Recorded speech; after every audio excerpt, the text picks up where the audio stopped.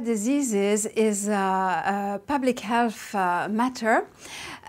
Indeed, although these diseases are rare, sometimes extremely rare, it's 1 over 20% in the general population.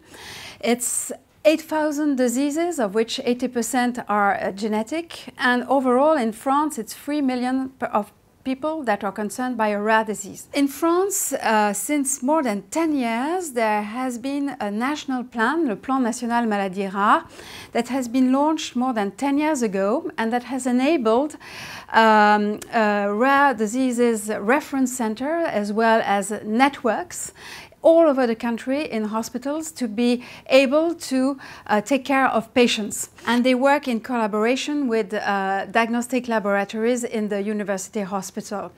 And all this is also matched with a big effort by our research institutions to promote research in the rare disease field.